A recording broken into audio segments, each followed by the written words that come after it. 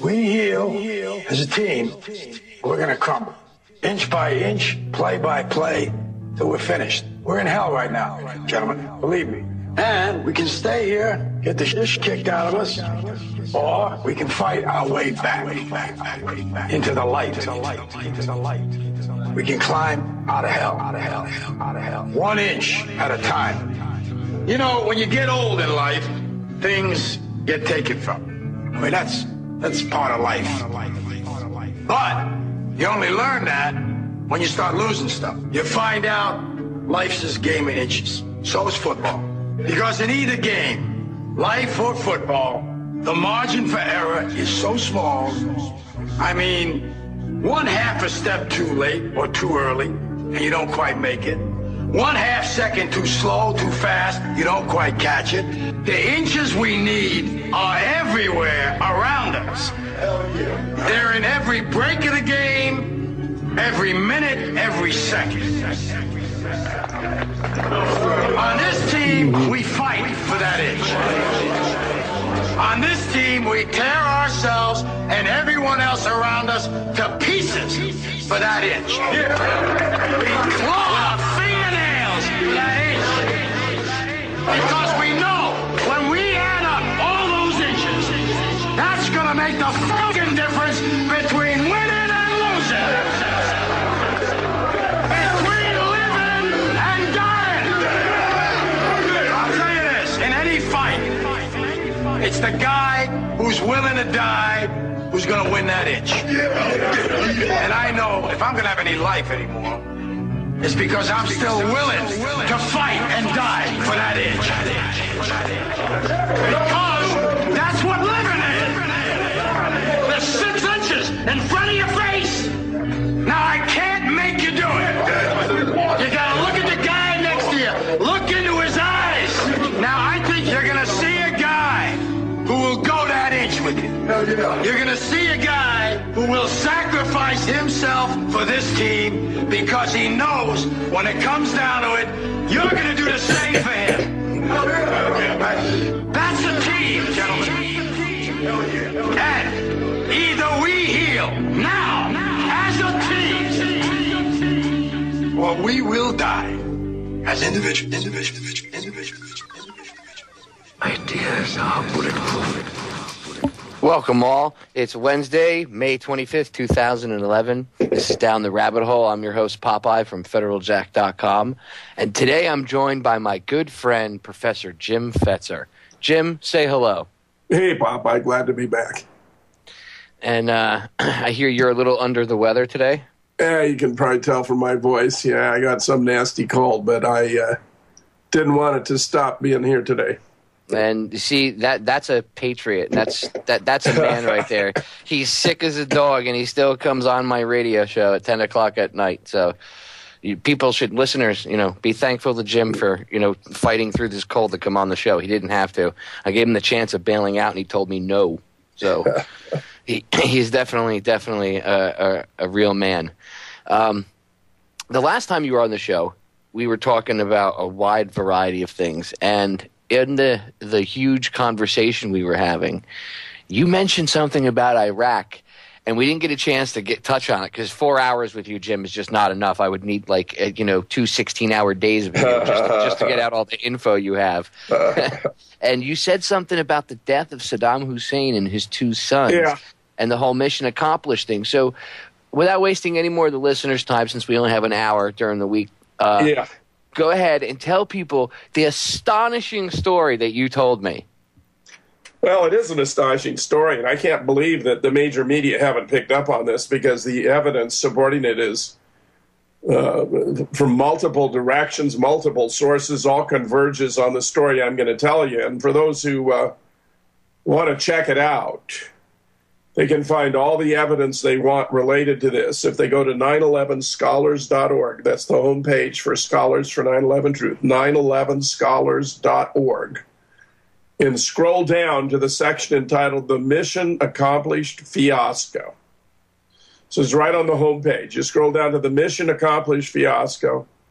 You're going to find transcripts of interviews I've given, copies of articles related to this, and a host of other input. There must be, I don't know, a dozen or more articles and sources related to this. Let's see, 1, 2, 3, 4, 5, 6, 7, 8, 9, 10, 11, 12, 13, 14, 15, 16. There are actually 17 items here, though I think there's at least one duplication. But it's a fantastic story. And what happened was I was contacted by a woman who turns out to be the mother of a B-1 bomber pilot who served in Iraq. And she began to tell me a story about her son and how he received the coordinates for a high-priority mission. And he executed his mission when he returned to base. He was lionized. He was put on CNN. He was eventually awarded the Distinguished Flying Cross. He was feted at the Crystal Cathedral in Orange County, California, in Anaheim, I believe. And there's documentation for all of this here in the Mission Accomplished fiasco. What we're talking about is a B-1 bomber pilot. His name is Chris Wachter, W-A-C-H-T-E-R. His mother, Yvonne, Y-V-O-N-N-E, who explained to me that her son had taken out Saddam Hussein and his 2 sons and about 60 members of his general staff already on April 7th, 2003, which was only 21 days after the incursion into Iran began on the 19th of March. And when she first contacted me and told me about this story, I said, this is quite fantastic. I said, but you need documentation. Well, she had had experience, among other things, as a law clerk. And she proved to be extremely good at research. And she started sending me stuff and more stuff and more stuff, even including Dick Cheney being quoted in an article saying that they'd pulled his lifeless body out of the rubble and he was confident he was dead. And this, of course, was very early on. And it was not long before the so-called Mission Accomplished event was to take place on the USS Lincoln off the coast of San Diego. And what happened apparently is that someone figured out that this event, this taking out of Saddam and his 2 sons, actually was in violation of executive orders signed by 3 presidents, Gerald Ford, Jimmy Carter, and Ronald Reagan. So that if, in fact, they were to go forward to have Bush announce the big event, namely that they'd taken out Saddam, they would actually be acknowledging that he'd committed a crime in relation to these executive orders. And therefore, and our best guess is that Donald Rumsfeld was the one who pieced this together. When Bush went on to the USS Lincoln, he wasn't able to talk about what was going to be the centerpiece. The mission accomplished was deposing Saddam. Now he was dead, but because of these executive orders, he wasn't able to talk about it. So this is really quite a stunning story. What you have to understand. Did they figure this out last minute, Jim? Is that why it was such a cluster F, yes. Regarding that whole thing? Yeah, that's right. That's exactly right, Popeye. That they when they began planning it, they thought it was just going to be a joyous celebration. We taken out the head of this foreign state, et cetera. But that's what you couldn't do given these executive orders. You're not allowed to assassinate the head of a foreign state. Now, to get a little background here, and Yvonne is just wonderful, so I've interviewed her and created transcripts so you can get the whole story. I mean, this 2-hour interview, I think there are 2 of them. Not only did I interview her on my show, well, it was a dynamic duo. It may have been 1 hour, but it's a dandy. Then we were, the 2 of us, on Maria Heller's show, the Maria Show. And then I had Yvonne back. So I had her first on the 11th of April, 2007. We were together on the Maria Show on 3 September 2007. 12 September 2007, I had her back. So then we have these phone interviews with Captain Chris Wachter. We have reports Saddam Hussein may be dead or severely injured, Bush says. Now, that Captain Walker interview was on 8th of April, which was just the day after this all took place. So he was, as I say, lionized, given the Distinguished Flying Cross. The way it happened, the way it came to pass, is that Saddam had ordered these very high-tech Jaguar cell phones from the British. And you know what, Jim? Hold on. We're going to break. No problem. It's just Guys, fine. stick around. Jim Fetzer's Unlocking Your Mind, one door at a time. He's hanging out with me for the next 45 minutes. Stay tuned.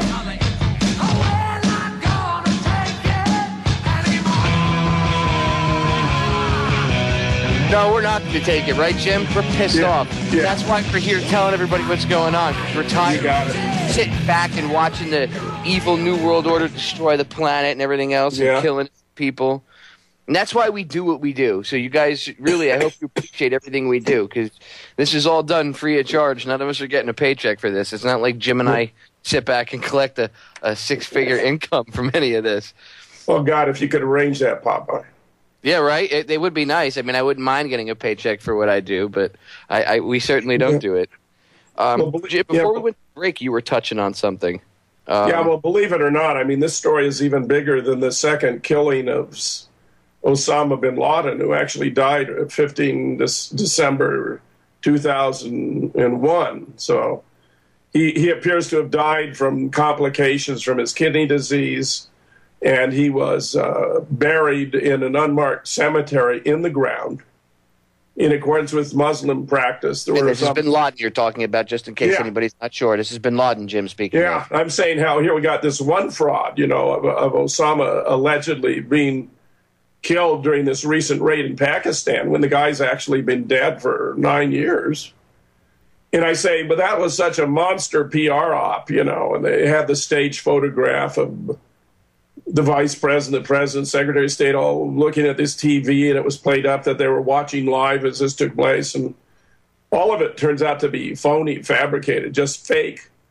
And there are, so many indications that this is just untrue and staged for propaganda purposes. And I was astonished afterwards at the huge amount of PR that was being given to this. It was practically on every channel.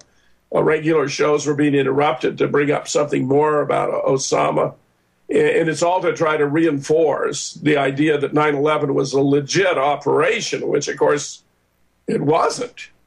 But the fact of the matter is that doing these kind of deceitful acts, pretending that Osama is still alive. I mean, we have one legitimate interview with Osama after 9/11 in which he denied having anything to do with 9/11. He said it was contrary to the tenets of Islam to kill innocent women and children, and that there was a government within the government in the United States. And he was right on all of those counts, and that the government within the government was intent on blaming, the Muslims for these actions.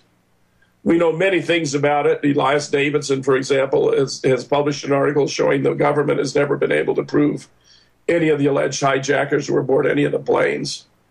David Ray Griffin has published a piece showing that all the phone calls from all 4 flights were faked. We have Colonel George Nelson observing that for the first time, not only did the NTSB not investigate any of these plane crashes, where an FBI agent was asked why not, he said, well, it wasn't necessary because we saw them on television. And, of course, the one flight we actually did see on television in some detail was Flight 175 hitting the South Tower. And after years of being unwilling to look at it, I was finally induced to study what was going on and discovered that those who had been complaining something phony was there were right, that the plane is traveling at an impossible speed, that its entry into the South Tower is in violation of Newton's laws, that it's passing through its own length into the building in the same number of frames as passing through its own length in air, which would only be possible. And what Jim means is that something hit the towers, but what you saw on TV, the contrived image, he's saying, and he's not, we're not even speculating that something didn't, that a vehicle of some sort laden with explosives didn't hit the towers, because something obviously hit and blew up. But what Jim's saying is the video fakery that we saw on television, that was that was the only thing you saw over and over again. was these same convenient shots like you mentioned, the plane slipping into the building with that one CNN reporter, I forget his name, the videographer, he just happened to be in the right place at the right time. Well, let me just point out, Popeye, that if you're seeing impossible events in a film, something's wrong. Exactly. So something and we're seeing multiple impossible events in this case, such as the plane entering completely into the building before you get these explosions. Now, that plane entering the South Tower was intersecting with 8 different floors, Popeye. And each of those floors was a steel truss that was connected to the core columns at one end and the external support columns on the other, and filled with 4 to 8 inches of concrete. And the depth varied because it had V's in the flooring, where the concrete, there was 4 inches more than the shallower parts. But it was intersecting with eight of these. Each of them was an acre of concrete, 208 feet on a side. And I just say that would have created enormous horizontal resistance. Any plane that would have hit those 8 floors, intersected the way this one supposedly did, would have crumpled, its wings would have broken off, the engines would have passed into the building. But the nose would have been smashed up, the tail would have broken off, you would have had bodies, seats, luggage falling to the ground. None of that happened. So something's wrong there. John Lear, by the way, who's one of our nation's most distinguished pilots, has also observed that before a commercial carrier can pull away from a terminal, that the pilot has to submit an envelope, which includes a checklist for the fuel supply and all that, flight plan, and usually a passenger manifest, or at the very least a number of passengers on board. And none of the envelopes for any of these flights has ever been submitted. But the key thing I'm making about this Osama thing is all these events in 9/11. There's a tremendous amount about this if you go to 911scholars.org, right? It was a faked operation. It was staged. It had all kinds of special effects, and there are lots of ways to prove that. If you go to 911scholars.org, just check on the upper left-hand corner, you'll find 20 major findings that refute the official account there. And in the upper right-hand corner, there's a link to patriotsquestion911.com, where you'll find thousands of professionals and experts across the disciplines, firefighters, law enforcement, professors, engineers, architects, government officials, etc., who are offering their photographs, biosketches, and statements about disbelief regarding 9/11 and their concern about the failure to present the truth. Now, this idea of blaming this on Osama bin Laden, of course, was essential to the whole scheme, because if you didn't have, as were the planes, because if you didn't have the planes, you wouldn't have the hijackers. If you didn't have the hijackers, you wouldn't have Arab terrorists. If you didn't have Arab terrorists, you wouldn't have Osama back in Afghanistan, and a justification for invading Afghanistan and Iraq, which was in violation of international law, the UN Charter, and even the U.S. Constitution. And George Bush had already signed the invasion order for Afghanistan the day before September 11th. So unless he had precognitive vision and then didn't tell the FBI, that would be a crime in itself if he could see the future and didn't say, hey, all these people are going to die. So, I mean, any way you slice it, their story just doesn't add up. Right, and what we also know is that the interviews, audio, video, that were allegedly given by Osama after December 15th of 2001 are fake. So, I mean, there's an obvious explanation. You got to fake him because the guy's no longer alive. Because he had Marfan syndrome, so he was dying of kidney failure. Well, yeah. Well, that's one of the reports, yes. Now, even Fox News actually carried a story about Osama's death in February of 2002. You are correct. But David Ray Griffin has published a whole book about it, which is Osama bin Laden, Dead or Alive.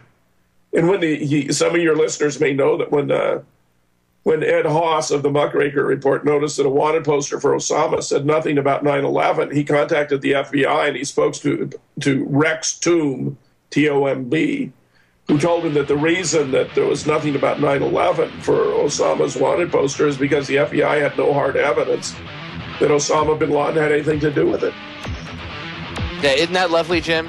They have no hard evidence, yet we just, quote-unquote, assassinated him. So now if you believe the official story, we're committing murder based on lies. All right, guys, we're going to break. We'll be right back. Stay tuned. We got to go pay some bills.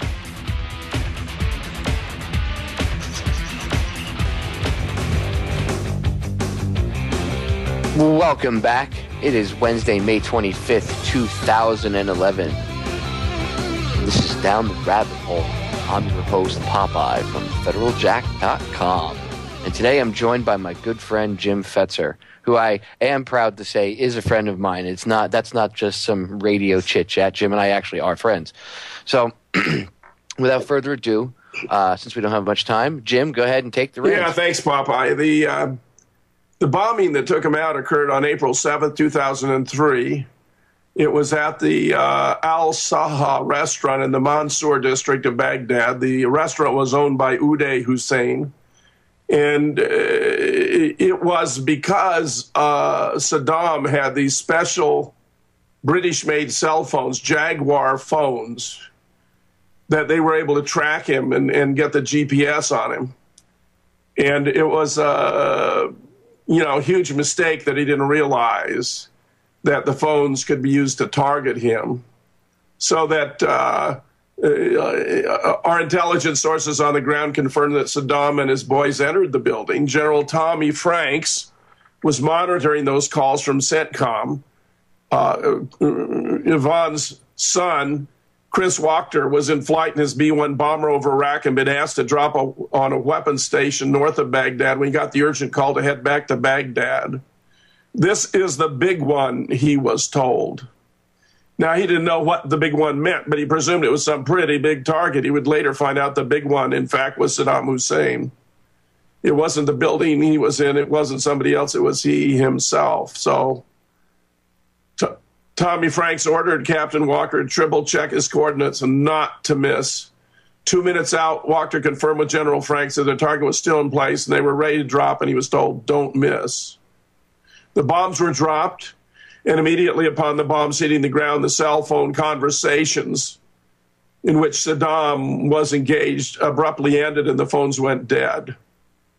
The weapons they used were 4 joint direct attack munition bombs, JDAMs that were dropped on target. They were told after that to head back to base. When they went back to their base, the crew was met with cheers, and sometime during the night after they'd gone to bed, her son, Chris, was awakened by his commanding officer and summoned quickly to a makeshift telecommunications center with the Pentagon. The Pentagon had ordered her son and his crew members to do a live feed interview from in theater because, as his commanding officer told him, quote, you got him. You got Saddam and his 2 boys. So this appears to have been the event that they were going to announce and celebrate aboard the USS Lincoln in San Diego. But when someone, in our best guesses, it was Donald Rumsfeld, realized that assassinating the leader of a foreign nation had been prohibited by executive orders signed by 3 presidents, they realized that if Bush was to go on the Lincoln and announce that they had killed Saddam, it would have created quite a situation, since that would have been an illegal act. Now, you made the point about killing Osama. If they actually had killed him in this staged raid, the way they described, it was an act of murder. I mean, there's no due process. As you observed, the FBI has said it has no hard evidence connecting Osama to 9/11, and yet the American people were euphoric. People were actually, dancing in the street, being thrilled, huge crowds gathering around the White House to celebrate. Yeah, like idiots. Barack Obama. And there are a lot of political commentators, Popeye, who think that Barack has thereby cemented his reelection. I think you're going to find there are very few Republicans that are going to want to go up against this guy because now he's a war hero, see? Now, remember just what happened just before this thing with Osama took place. Barack was under a lot of heat about his birth certificate. He just come out foursquare behind what appears to be a fake birth certificate. There was a lot of complaints about him not having close Guantanamo, about American forces being in Pakistan, about the use of these Predator bombers. So they spin this story where the original source of information is supposed to have come out of Guantanamo. So obviously Guantanamo is a big plus. And of course, the attack is taking place in Pakistan. So obviously having troops in Pakistan is a big plus. And since he's now got Osama, who cares where Barack was born, right? This now becomes a very big deal. Now, the fact of the matter is, before I had encountered Yvonne, who turned out to be extremely good at putting research together, so practically everything, other than the transcripts from our interviews and so forth, that you'll find under the heading of the Mission Accomplished Fiasco at 911scholars.org is information she put together. But I mean, it's links to public articles and all that, including one where Dick Cheney is quoted as saying that he believed he was dead and that his lifeless body had been dragged out of the rubble. Now, I'd been very curious about this whole business with Saddam since an Australian journalist named Joe Viles had suggested that the guy in custody, remember, was supposed to have been found in this spider hole, which is frankly quite absurd because Saddam Hussein was a very dignified man and he wouldn't have crawled into a hole to try to escape being captured like that. But it was one of his doubles. Now, Saddam had quite a few. What Joe noticed was that the teeth were wrong. Saddam had immaculate teeth, and the bite was wrong. And I decided to verify what he had to say by getting in a photograph of Saddam from an unimpeachable source.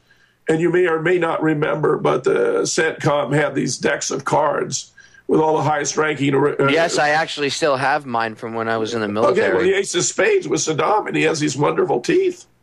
And the bite is completely different than that guy had gnarly teeth, and Saddam Hussein looked like he had the Ken doll teeth. He had them porcelain veneer-looking teeth. You're absolutely right. You're absolutely right. So, I mean, Chris would receive a huge amount of accolades. He was featured on CNN, broadcast worldwide. Eventually, when he came back to California, he'd be feted at the Crystal Cathedral, this very, very famous church, televises all of its services. And he was featured there to give him praise for having taken out Saddam Hussein. So that you can find on this website I mentioned, go to 9/11 Scholars and scroll down to Mission Accomplished Fiasco. You're going to find at least a dozen different sources that contribute information to this. In fact, it turns out that when the Red Cross finally put enough pressure on the American authorities to allow Saddam's wife to visit him in custody in Iraq before his trial, she came out crying, "Where is my husband? What have you done with my husband? This man is not my husband." And of course it wasn't. He was one of the doubles. So the whole thing with the trial and all that was a charade.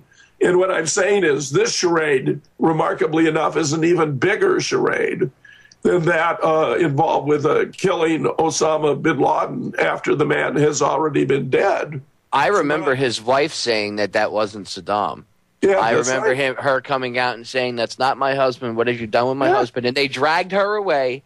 That's and right. The officials locked her up for a little while, and God knows whatever they said to her. But I remember, and they were making, of course, the news media. Oh, she's insane. She's hysterical. She's just upset. But she kept saying, "That's not my husband. That's one of his doubles." That's right. I actually published an article around this entitled "When is Saddam Not Saddam?"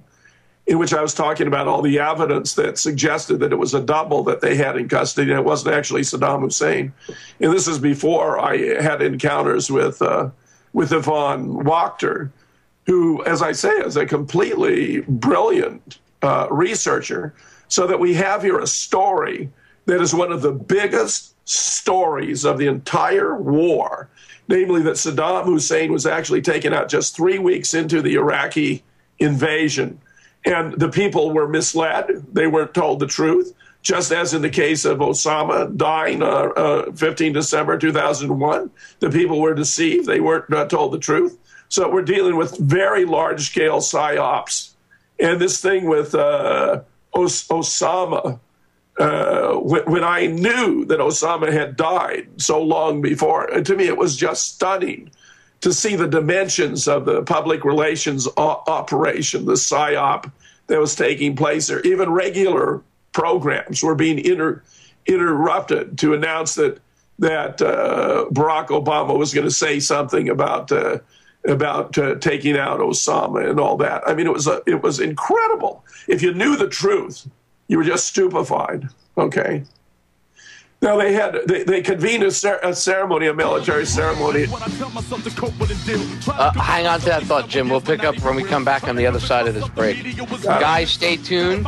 You don't want to miss the last segment of the show tonight. Micro 1650 AM, the Orion Talk Radio Network. Then I sobered up and realized that women's treating me. I stumbled out my bed and tried my best to gain some sense of it. The reasons for the cover-up, the reasons for the censorship. Now I realize that Uncle Sam was not befriending me. He was only using me to be friends with the enemy. A presidential terrorist, ain't that a contradiction? I guess it goes to show the truth is stranger than fiction. But they don't even show the truth when soldiers are missing. I'm only trying to the enemy. Words have power, but actions speak louder. Pretend to be free till you die a slave. A soldier in the desert searching for a ghost in the cave. For the corporation, I run out of patience. Sick of seeing troops sent to die for your lives. Spending dollars in debt, we holler in protest till we have your arrest. We will not rest, and we know what you did that day. Kill your own citizens to advance your ways. All my real patriots stand up and say 9/11 was an inside job, right, Jim? No doubt about it. Go on. Before the break, you were talking about how they had this big ceremony. And that's right, on the air base. May 1st, right? Yeah, this is the air base where Chris's plane and crew were based, where General T. Michael Mosley awarded the Distinguished Flying Cross to the crew members of his B-1 bomber, which they called Swede 72, for successfully executing their mission on April 7, 2003, and the accompanying certificate lauded them for completely destroying one of the principal targets of the campaign. And, of course, that target was, in fact, Saddam Hussein. And as Yvonne has pointed out, you can go online and do research, but you'll find White House Chief of Staff Andy Card was telling an online audience from Waco, Texas, I believe he, meaning Saddam, is dead. General Frank said they had DNA, positive DNA on Saddam, good DNA on Saddam, and they were undergoing forensic tests. Well, if they were undergoing forensic tests, obviously that would support what Vice President Cheney had said, namely that his lifeless body had been pulled out of the rubble and he believed he was dead. So you got all these things going on. Within 21 days of our intervention, the basic mission was accomplished, not just Saddam, but his two sons and about 60 members of the general staff. And they had this event, this mission accomplished event on May 1st, 2003, off of the coast of San Diego. And they made the mistake by keeping the mission accomplished banner up because, I mean, the mission that was accomplished was taking out Saddam. And the fact of the matter is that it all got botched because they weren't able to announce it because we believe it was Rumsfeld had figured out that if, in fact, they announced it, then they'd be implying that Bush had violated 3 executive orders and thereby committed a crime. So the whole thing got mucked up. And as you said, you know, the whole business with mission accomplished turned out to be a bit of a farce.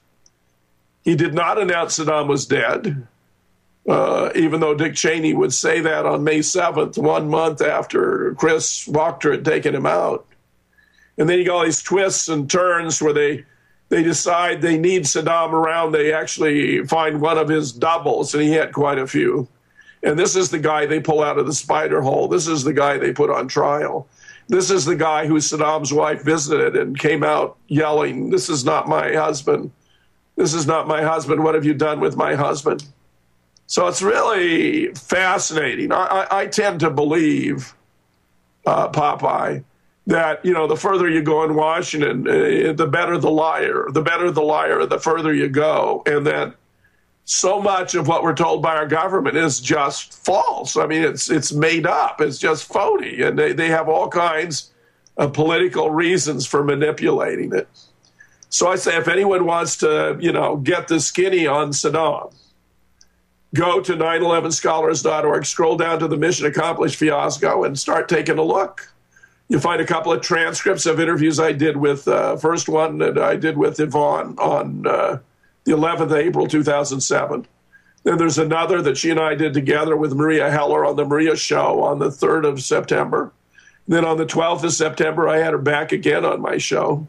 And then you'll find all these supporting documents. And one of the great ones is the featuring of him on the on the Crystal Palace, the Hour of Power.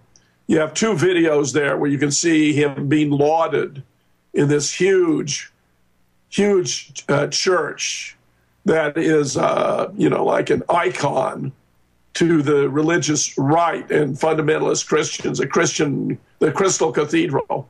I mean, this is already happening on the 25th of May, 2003. So it's only about 6 weeks after he's actually taken out Saddam that he's being honored there. And there's a whole lot of really good stuff here. I just was astonished by how good Yvonne was at conducting research, Popeye. And so if somebody wants to know, if you want to know the inside story and how this whole thing about the trial and all that was completely faked using one of Saddam's doubles, go here and get the inside story of what actually happened. And if you remember during the trial, Jim, they actually, and I'm doing air quotes, Saddam was not there for over 75% of it because they kept saying he was making outbursts. So they had to, drag him out. And one of the things that they said he kept saying was that this is a farce. This whole trial is fake. This is an illegitimate trial, blah, blah, blah. Now, then they would follow it up with, he would say, I am still the president of Iraq and all this other stuff, which obviously is, knowing the major American networks, that's CIA-type propaganda. Yeah. But knowing that he was seeing his outbursts and knowing that none of us speak his native tongue, they could say whatever and people believe it. It's the same crap with the bin Laden tapes. Yeah. But I'm willing to bet he was screaming, I'm not Saddam Hussein. Well, I'll just tell you, he wasn't Saddam. It was one of his doubles. My opinion is he may have been given a deal, that if you play along and fake it, I mean, you've been doing this for a long time as one of his doubles, then we'll see that after a mock hanging, we'll give you a secret identity and send you off somewhere where you can live out the rest of your life in comfort. It may be that, however, even if they made that arrangement with him, that they actually did hang him because it was too dangerous to have him around. If you got this guy who looks just like Saddam Hussein, or at least looks just like the guy who was put on trial, and he turns up somewhere in the world, that's going to be a big story. And what amazes me, Popeye, is that Yvonne and I haven't been coy about this story. I've had her several times on it, and, even going on Maria Heller's show, that she has a huge audience. And yet I know of no reporters actually followed up on this. I mean, this is the kind of story that could win a reporter a Pulitzer Prize, frankly. Well, look at Ventura's show. Ventura's show is national, and actually international, because I know True TV is in other countries, I know they see American television. Yeah. But we'll say just for argument's sake, we'll just say just for national. And it's a national cable show. So millions of people saw the JFK episode where you see E. Howard Hunt's son, St. John Hunt, admit and play the tapes of his father admitting that he took part in the John F. Kennedy assassination. So therefore, the Kennedy assassination was a conspiracy. But sure, of course. Did any of the major news media pick that up? No, they completely ignored it. You know why? Because if they had aired it, it would verify that it was a conspiracy, because a conspiracy means two or more people getting together to do something bad, and that shatters the whole paradigm of their lone gunman. Three shots from the school book depository from behind. It destroys their whole story, so they'll never let you know. But it just goes to show you it's the same thing. It's a huge story, and no one picks up on it. Yeah, it's a huge story, and no one picks up on it. Actually, I've suggested to Jesse that he might want to run this story, but the decision-making process is complicated. They submit multiple proposals. They might submit 20 proposals to the channel, to the company, and they pick 8 or 10, whatever. So, it's not that they can pick exactly what they want to cover, but it's certainly a story of the magnitude that I've recommended it to him, and I would be simply delighted if he were, in fact, to follow up on it, but for that we're going to have to wait and see. Well, let's hope. Let's hope even as he's able to have a third season, because he's not. It's a hugely popular. It's by far the most the biggest draw on True TV. Oh, I would without a doubt. Yeah. His show, and I got to give him credit for having the cojones to at least talk about this stuff. You know, a lot of people make fun of him and attack him. Like he talked about Dr. Judy Wood, and all he said was check out her work. Okay. Yeah. And people attacked him. Oh, he's nuts. And look, yes, Judy Wood, my personal opinion is, this is not Jim Fetzer's opinion. This is Popeye's opinion. Judy Wood's out of her mind. Okay, and I only say that because I've listened to interviews that my fellow hosts here on this network have done, and other hosts that are my friends have done. And she doesn't, you know, even the stuff we talk about is a theory. The government's own theory of how 9/11 happened is just that. It's a theory. It's not actual fact. So until we can scientifically prove by seeing the evidence and then matching it up to this, you know, the assassination science, as it were, nothing is 100% verified. Everything is a theory. So when Judy answers a question, because she said it on multiple talk shows, you ask her about her, if you say, well, your theory of direct energy weapons, she gets pissed and says it's not a theory. Now, look, you can't do that. You can't say that you know 100, because you know what? When you ask her the follow-up question of, well, where's the evidence for you to say it? She goes, it's in my book. But when you ask her a question about stuff, like even Hurricane Aaron, I've discussed this with you, there's never a solid answer about it. And like I said, my view on it was the storm was going to get in the way of 9/11, so they used HAARP to create a high-pressure dome and bounce it out of the way. That's very interesting, Popeye. I'll just say that Judy is the one who did the most to gather together all the evidence about the effects of the destruction of the World Trade Center that have to be explained. For that, she deserves enormous credit. Yes, you are right. She has documented so much evidence to show that there is so much hinky stuff going on there. You know, you're right, Jim. I'll just say, Popeye, it's a real pleasure to be on with you. I think you got a great show, and I really enjoy it. Thank you, Jim. It's a pleasure to stand side by side and fight the New World Order with you. Guys, this is the end of the show. Thank you for listening to Down the Rabbit Hole. Tune in again Friday and Sunday here on the Orion Talk Radio Network, Micro 1650 AM.